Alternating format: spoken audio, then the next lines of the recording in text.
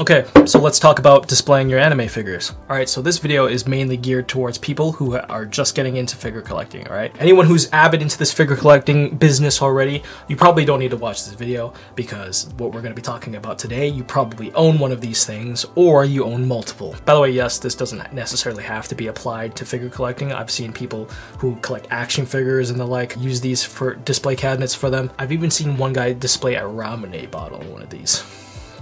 Ultra weeb. Alright, so today we're going to be talking about the best display cabinet, in my opinion, for your anime figure collection. I get this question a lot on my anime room tours about what kind of display cabinets I use for my figures, and this video is basically geared towards those people. Because for a new figure collector, you know, let's say you have 1 or 2 figures at your computer desk and you're looking at them and you're like, yeah, I got 2 anime figures. You know, at some point in your collection, you're probably gonna have like 10 or so, and you're gonna want a dedicated display case for them because you don't want them laying around and getting dirty and everything, right? You want a dedicated space where they can be shown off and look cool when you bring your friends over. All right, so the best display case for your figure collection, in my opinion, is this thing. This is the IKEA Detolf, or Detolf, however you want to pronounce it. Legitimately, this is the most popular display case for collectors. You go into Google search and you write down figure collection or whatever, and you're probably going to see at least a couple of dozen photos with these display cabinets because they're that popular, and for good reason. They look good, entirely made out of glass for the most part. You don't see any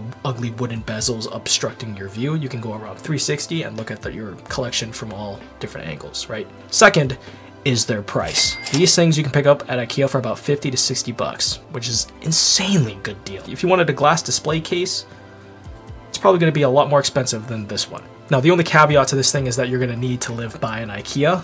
Of course, if you don't live by an IKEA, you're kind of boned. I mean, you can check to see if IKEA will actually ship this thing out to you. Unfortunately, where I live, these things don't get shipped out to me, but I live near an IKEA, so you know, you just go over there and grab one. But for those unlucky, you might not be as fortunate. If you're buying this thing and you're getting it shipped out, shipping is going to be a huge cost as well, which kind of defeats the purpose of it being affordable, right? $60 plus who knows how much shipping is going to be, right? But if you have no other options, then it still might be your best option. I've seen a couple of do-it-yourself ideas where people have displayed their figures in like fish tanks, which is nice, but for a decent sized fish tank to display a couple of figures in, it's probably going to cost you like 50 bucks anyways, and at that point you might as well just get a Detolf. But like I said again, you might not have an IKEA to do so. If you don't live near an IKEA and you can't get one of these, I'd say your best bet is probably getting like, I don't know, a bookshelf off Amazon or Walmart for like 20 bucks. I know a guy that actually did that. Unfortunately, it's not probably going to be the best quality for you, right? Like, it's going to let in a lot of dust, which is one of the reasons why you would want to get one of these things, is to keep out all the dust, all right? You don't want to have your figures fighting the dandruff battle that I know a certain Lelouch figure out there is doing right now. These things do a relatively good job at keeping out the dust. It's not completely dust-proof, but you can actually do some modifications to make it dust-proof, which I'll talk about in a little bit. All right, so I actually forgot to talk about it, but you can get these like sponge sealing brush things that you can put in the crevices of your Detolf to make it less dust-proof. They come in 2 boxes. The materials are basically just the 4 side panels, the 3 inner panels for the shelving, and the 2 wooden pieces for the top and bottom, and the plastic rods that hold up the glass on the inside. I've personally never run into any problems building these things until today, because I actually got 2 additional Detolfs if you follow me on Twitter. By the way, don't follow me on Twitter if you're like under 18, because Twitter feels the need to air out a lot of the not safe for work stuff I like.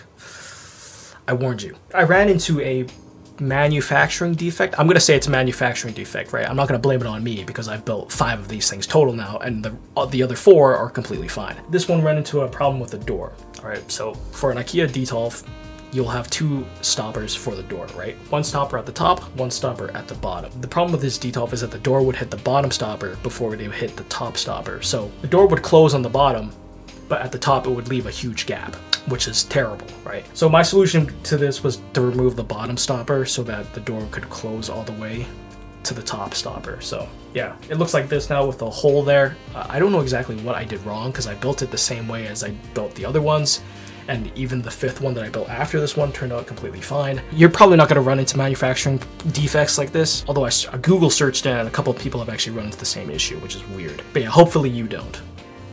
But if you do, RIP. Oh yeah, these Detolfs also serve as a sort of tier list Goes from the top, from figures you really love, to the bottom, where to figures you're like, why the hell did I even buy this thing? All right, I'm just kidding, but if you do display any of your figures on the bottom without any additional height support for your detolfs, you probably don't like the figures on the bottom too much. Personally, for me, I've opted out to use the bottom shelf of a detolf for Nendroid boxes and other figure boxes that I can fit in there, because I'm not gonna put figures on the bottom because I have to crouch all the way down to look at those figures. I've seen a couple of other people use IKEA furniture like the Besta to prop up 2 detolfs on top of it so that they can display stuff on the bottom without crouching down. That might be a good option for you. Consider it if you want to. That's pretty much all I wanted to say, because people always ask me about these things, and I basically just made this video to answer that question. All right, so for the upcoming room tour for 2021, this video was made in preparation for that, so people don't have to ask, and I can just link them this video. But I guess we can talk about a little custom modifications that you can do to your detolf to make it a little bit more customizable for you. All right, so first thing up is lighting. In a couple of other room tours and stuff, you probably have seen that people have lit these things up so they can light up their collection, which is a good idea if you want to get a little bit fancy. Now, there's a couple of different ways to light these detolfs, right? IKEA themselves actually sell their own dome lights that can be installed on the top, and that pretty much only lights the top shelf the best, while as you go down below, it gets darker. So I opt out for the other alternative, which is LED strips. Now, there's only 2 LED strips that I've actually used. I've used IKEA's own RGB deodor lights, and then I've used some basic LED strips that I got off Amazon, which are the ones I'm currently using right now. So the IKEA deodor lights, for anyone who's thinking to buy them for your detolf, pretty much one big issue with those things. The main problem with the IKEA deodor strip lights is that they all have to be connected to this central hub, right? And the main problem with that is that all the cables are super short. So the cable management has to be done inside the case, because they all have to connect to the central hub. And if you don't connect them all to the central hub inside the case, you're not gonna be able to get the strip lights to reach as far as the top and then as far as the bottom. You can go back to my previous room tours and see how I lit up my detolfs before with those deodor lights, and it's not pretty, all right?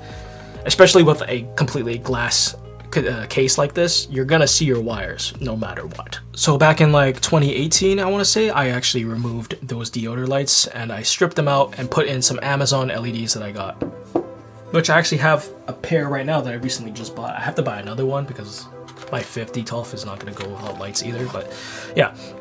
This is the basic LED strip I got off Amazon. It's not RGB. If you really care about RGB, get RGB, but I didn't, so I just got some basic ones. So this is the LED strip. 16 feet is gonna be good enough for one detolf with a little bit extra, but it's not gonna be enough for a second one. Right, so it comes with the LED strip, a little dimmer to make them bright or low dimmed, and of course the power connector. The way I apply this LED strip to the detolf is I start from the bottom on one side, go all the way to the top, across the top, down to the other side. That's basically how I do it. You can do your research and find out much better alternatives for you if you really want to, but those, in my opinion, are pretty good enough. And they're bright too. Now, the next detolf modification I know about is the vertical height adjustment. At one point, you're gonna want to display a figure in here, but maybe it's just a little bit too tall. For example, I have Alteria Lancer. Fantastic figure, and I've wanted to display her in a detolf before, but she doesn't fit because the lance can't physically fit inside because it's too tall. This is a little modification that can help you out. You're gonna have to buy some extra equipment though, and you're gonna have to buy a set of 4 of these things. These are wire grip bolts. I picked up this pack on Amazon for about $5. That's actually kind of expensive for these things. From what I've heard, you can probably get these at like your local hardware store for a couple of cents. But I needed something really quick for this video, so I bought it off Amazon for like $5. But yeah, essentially what these serve as, they serve as extra supports for your glass sheets, right? So for example, you see how the glass is being supported by these plastic rods here? Well, these things you can attach to the plastic rods, one in each corner, and then take the glass piece and put the glass piece on these instead of the plastic rods. Essentially, you can move the glass further down to give more room for the figure, which is a pretty dope modification if you want to display, you know, some taller figures. Because of course, look at all the headroom here for this slot right here. Like, this figure doesn't need all that room. So you can essentially do that. These can also be used for an additional modification, which I know about, which is adding additional shelving to your detolfs. Now, of course, you're gonna have to go out and grab some extra pieces of glass for that. That can be kind of expensive, you know, if you're getting it custom made. There is a much cheaper alternative I've heard, which is to use acrylic sheets. Of course, that's not gonna look identical to the glass, so if you're really anal about that, probably just try to find and Google up some you know, custom glass makers out there or whatever. I don't know.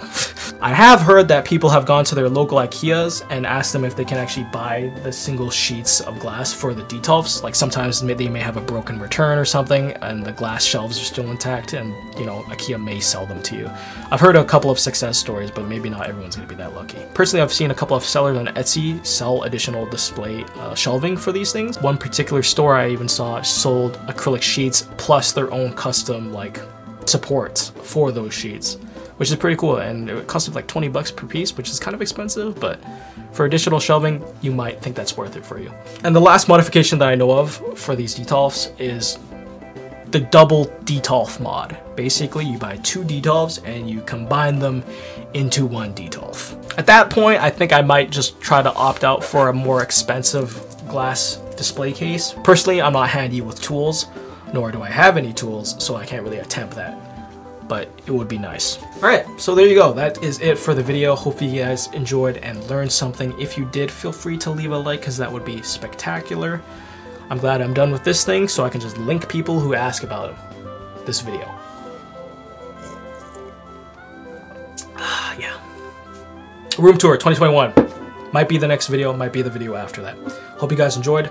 I will catch you guys later. Peace. Huge thanks to Seswat, Beast, God Usui, Cat Weiss, Ralku, Malahat, Kitsuchan, Obsessed Shadow, Tiso, Satsui, Casual Arrogance, Randy, Hentia, and Pop Tart. Dude, what the fuck is this, dog?